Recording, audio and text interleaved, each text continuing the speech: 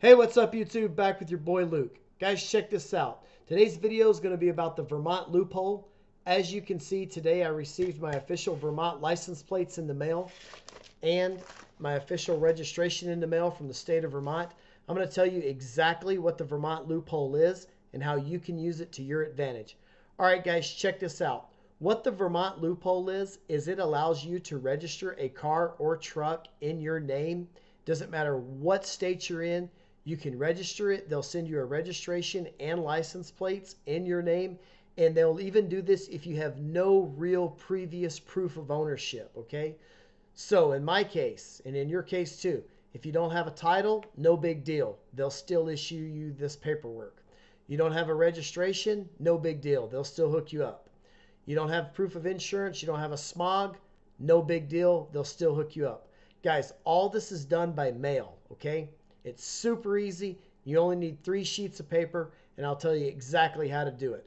Before I do that, guys, I want to say that Vermont's DMV is known as America's DMV in the car business because it's very easy to do business with them, and you can do business via U.S. mail, and they'll send you all the stuff you need, just like they did me, in a couple of weeks.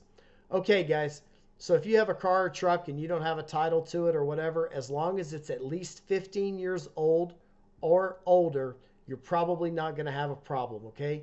That is the requirement, though. It has to be 15 years or older. If that's the case, guys, what you need is you need 3 sheets of paper. Number 1, you need a bill of sale. How simple is that, okay? It can be a handwritten bill of sale, and it's got to have your information as the buyer, the seller's information, and the vehicle information, specifically the year, make, model, and VIN number in the bill of sale. Number 2, you got to go to the Vermont DMV website and print up the application for registration, right? You want to register the car, you got to print up the application. It's a very simple 1-page registration form. A lot of the same questions that's on the bill of sale is going to be on that. Who's the buyer? Who's the seller? What's the VIN number? Okay, year, make, and model of the car also. Guys, number 3, they're going to require, of course, they're going to want to collect their sales tax. So you have to go to NADA.com. You have to print up the book value of your car. Now, the book value gave me 3 values. It gave me a retail, a wholesale, and a trade-in. I circled trade-in, right? The lowest value. And sales tax is going to be 6%. I sent them a U.S. money order, all right? So it cost me a total of a $76 registration fee plus 6%.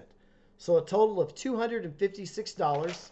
And they sent me license plates and a registration to a pickup truck that I had absolutely no proof of ownership for.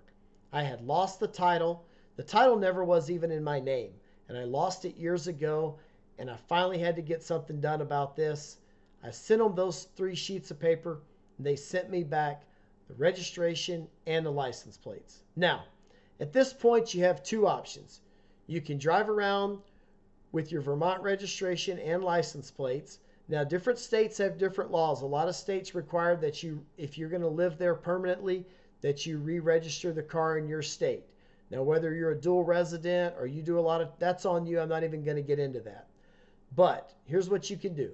You can either keep the Vermont license plates on the car and continue to drive with that, or you can walk into your local DMV office, hand them the Vermont registration and the Vermont license plates, surrender that, and they will give you a registration for that state and license plates for that state.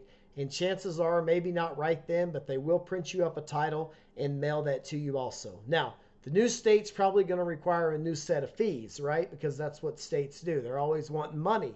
But that's how you can do it. Myself personally, I'm just going to drive around with the Vermont license plates for a while, and then I'll deal with the rest of it later. So I wanted to make this video quick. I wanted to make it to the point. It was super easy. The only real rule is the car has to be 15 years old or older. Now, some off-road vehicles, 4-wheelers, side-by-sides don't qualify. Some dirt bikes don't qualify. Some trailers don't qualify. And some boats don't qualify. But it's going to be on you to do your own homework and figure out that for yourself, okay? I can't do that. I just wanted to share my experience and how the process was super easy and how it helped me. salvage title's okay, clean title's okay. Every now and again, the Vermont DMV, this wasn't the case with me, but every now and again, the Vermont DMV will require a VIN verification. If this is the case with you, when you send them all this stuff, they will mail you a VIN verification form that you have to get filled out and send it back to them before they send you the license plates and registration. But it's really not that big of a deal. All right, guys, hit me up in the comments section below. If you have any questions, you can email me. I'd be glad to try to help you. I'll really help you. I'll even do the forms for you if you'll make a small donation to my YouTube channel. Not a big deal, okay? I don't mind hooking you guys up. All right, guys, smash that like and subscribe button if you hadn't already done it. Any other questions you have, let me know. Check out my other videos too. I talk about Mexico. I talk about beaches. I talk about bars. I talk about girls. I talk about all kinds of things. Maybe you'll find some videos that you like, all right? Well, guys, until then, we'll see you down the road, and I hope this video helps you.